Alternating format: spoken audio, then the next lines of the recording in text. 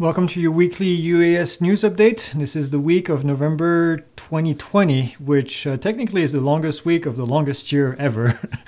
This week I've got 4 topics I want to talk about. The Mini 2 is here, and then we actually have a free course to go along with it. I'll talk about this in a second. We're going to talk about the end of the FAA IPP program. Now the last P in there is a program already, so it's technically the FAA IPP. We'll talk about what it did and then kind of what to expect going forward. We'll talk about a group who plans on suing the FAA over remote ID when the final ruling is released. And then the last thing is we have a free webinar coming up for our Pilot Institute students with Skywatch talking about insurances and drone insurances. So let's get going. The first thing this week, we've been talking about this for the last couple of weeks now. First, it was kind of a rumor that the Mini 2 was going to be coming out from DJI. And then finally, we found the box at Best Buy last week, and then they told us that it wouldn't be released until this week. So earlier in the week, DJI sent an email and said that something was going to be released on November 4th. And as expected, the Mini 2 came out. Now, I want to apologize. Last week, I kept saying Mavic Air 2 during the video. We've been recording, as you may know, we have a deep dive course, a free course on how to use the Mavic Air 2. So I've been saying Mavic Air 2 for a while. So now they came with the Mavic Mini 2, and then my brain just didn't make the connection. So I apologize for that. Some of you call me out on this. But they actually don't call it the Mavic anymore. It looks like it's just the Mini 2, which will make it easier so I don't make a fool out of myself. Big differences. Actually, you know what? Here's one. This is the Mini 2 right here. And this is the original Mini. Now you may wonder why I have one right here. Well, I'm actually about to take it out to go and fly it. I get one last night, and then I did a quick unboxing this morning. So the video will be posted pretty soon on our YouTube channel. And but the main difference is really the format. I was actually impressed. It looks exactly the same. It's just the exact same drone. But the difference on the inside is we have Occusync 2.0, which we mentioned last week, versus the Wi-Fi on the original Mini. The Occusync is going to give us the ability to fly a lot further and also to possibly be using the smart controller. Now the smart controller right now is being used for the Mavic Air 2, is used for the Mavic 2 series, the Pro and the Zoom, and then also being used by the Phantom 4 Pro V2 version 2. So this is a good upgrade to me, I think, because if you have a smart controller and if they finally release the software, hopefully quicker than they did for the Air 2, it took 6 months for them to do that. But if they do, then you'll have one controller to control everything.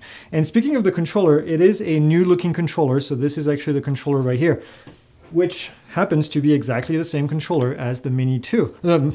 See, I did it. The Mavic Air 2. The only difference is really the pause. There's a pause button on the Mini, and there's no pause button on the Air. But it's exactly the same form factor, which I actually like. I think it fits better. Now, it's not so mini. It's not nearly as small as what this thing was. This was the original one right here, so you can see the difference. But like I said, I like the form better. You can actually clip your phone up here. It's nice and secure, and I think it just fits in the hand a little bit better.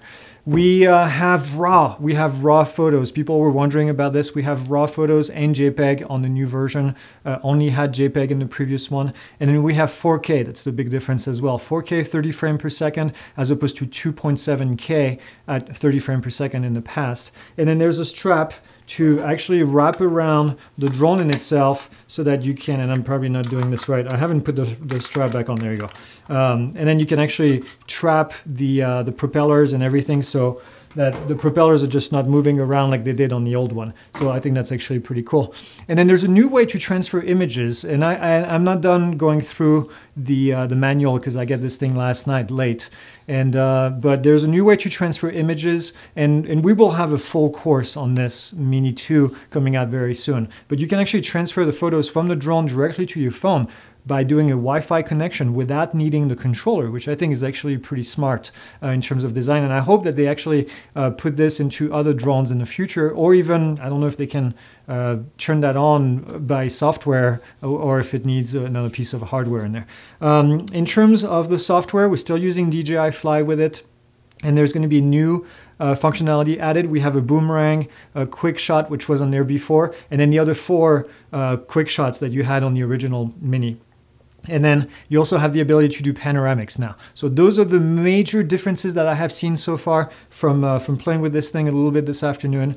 And I'll definitely have more. I'm gonna go fly both of them. I wanna do a battery test. I wanna do an image quality test. So you'll see a much more in-depth review of this thing when I have more time. But going on with this, we actually released yesterday a Mavic Mini deep dive course. If you're not familiar with our deep dive series, we have one for the Mavic Air 2 right now, and I go in details about every single thing in the drone. I take the manual and I basically create a video version of the drone in itself using the manual. So if you don't like reading the manual, I don't, then you can just watch a bunch of videos. The courses are free, and we do this because a lot of people ask, why do you put this course out for free? And I do it because I want you to be safe flying your drone. Okay, and business is not always about money. This is something that we do for the community, and it's just something that to me is fun because I get to fly the drone and I get to know more about the drone. So you'll find probably some things in there that you've never even known the drone can do. So we have one for the Mini, and then we have one for the Air 2,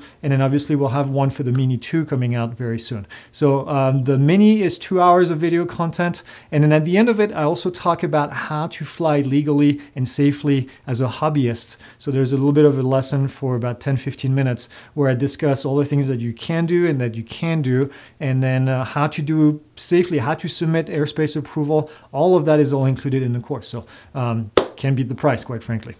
Okay, the next thing I want to talk about is the IPP, the Integration Pilot Program that the FAA had put in place back in, I want to say 2017. And the Secretary of Transportation, Elaine Chao, she announced that the program was ended. Now, we've known this for a while. A couple of months back, I was at a conference and they were talking about just that. That was actually put in place for testing a whole bunch of new technology and new concepts.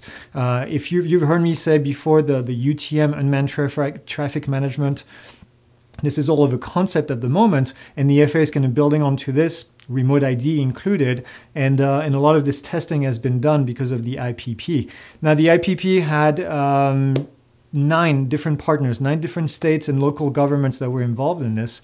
And so as the program is ended, now 3 years later, it's going to be replaced by something called Beyond. And I don't really know actually what the letters stand for. Maybe I missed that in the article that I read.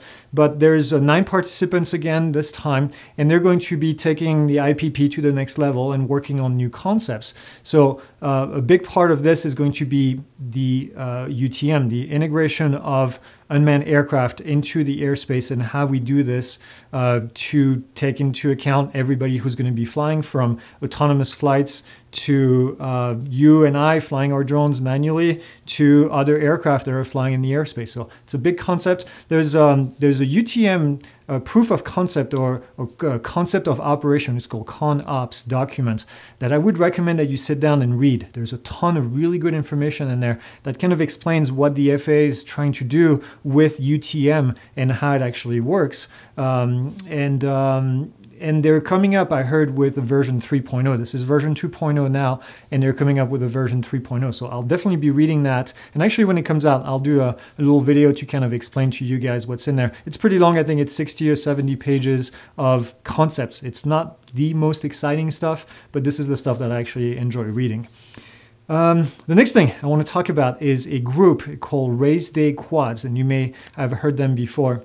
They're all about flying FPV racing drones, and they're getting ready to sue the FAA in the event that the remote ID final ruling looks exactly like the NPRM, which, as you all know, is going to take a major dent on the hobbyists that fly FPV and other people, quite frankly. But I think the hobbyist community will be the most hit in this case because of remote ID.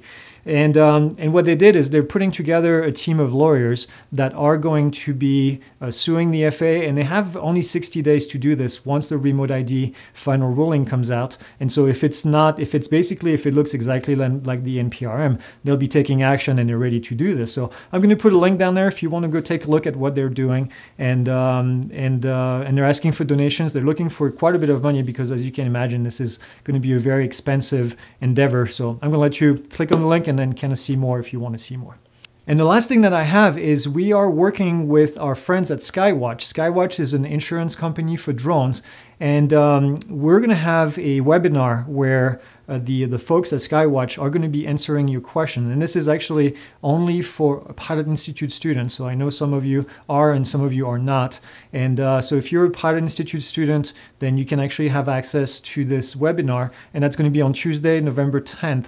That's this coming Tuesday at 11 a.m. Eastern. And you'll have the ability to ask your questions directly to the Skywatch team. And then they'll answer your questions. So make sure that you join. You can find the link in our Facebook group. So if you're part of our Facebook group as a student, then you'll be able to access that. Make sure that you register for the event, and I hope to see you there. I'll be out there to help filter questions, and I have questions myself that I want to ask because I hear them from you guys all the time. But if you have questions that you want to ask, please make sure that you leave them in the comment, and I'll make sure that I'll talk to and then I'll share your question basically. The last thing is we just hit 8,000 subscribers. So we're actually growing pretty crazy with this channel, and I love it. I love talking to you guys every week. I love the comments. I love when you call me out when I say something stupid, which I did last week with the Mavic Air 2. So it's always nice actually to see comments on Facebook that are intelligent. And I say this a lot because I'm always surprised by the people that come to the channel to watch the videos and actually engage with an intelligent conversation, which if you've been online ever in your life, if this is not your first day on the internet, you know how difficult it is. So I really love the conversations that we have, and I don't always agree with you, but I always have respect for your opinion, and I always try to engage with you and get more discussion. So with that being said, I will see you guys next week. You will see more videos this week for the Mini 2, so make sure that you stay around. If you're not subscribed, make sure that you subscribe so you can get notifications when we put new videos. And that's it. Have a great weekend, and go fly. It's absolutely gorgeous out here. So that's actually what I'm going to do now. I'm going to put this video and then go out and go fly the Mini and do some flying and have some fun. All right, see you guys.